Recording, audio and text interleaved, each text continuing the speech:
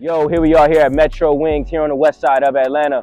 We're going in here to check these wings out and see what they're hitting on, man, so come with us. Yo, what's the vibes? Here we are here at Metro Wings here on the west side of Atlanta. So, got a 10-piece. They didn't have Cajun or Old Bay, so we got hot lemon pepper, you know, and got the shrimp fried rice on the side. But right now, we're going to focus on the wings, see what the wing size hitting on, see what the texture's talking about, see what the flavor's tasting like, and I'm going to give y'all an overall rating at the end of it all. So right now, I'm going to pick up a wing. Presentation was kind of nice. You see how they kind of like folded it on the joint? I kind of like how they did that, you know what I mean? Wing size not bad, pretty average. I'm gonna give it a 7 off the bat, you know what I mean? Solid wing size.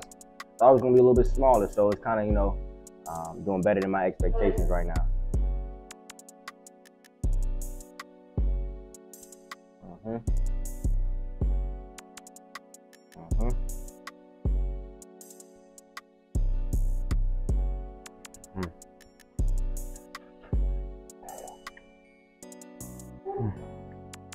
A little salty.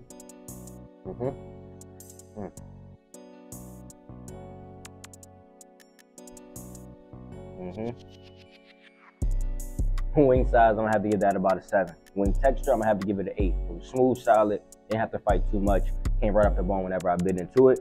Now the flavor, I have to get a flavor around an 8. Now, some people, if you had these wings and you had this flavor, you probably give it a 9. Because you probably like that salty shit. But I'm gonna be honest with you.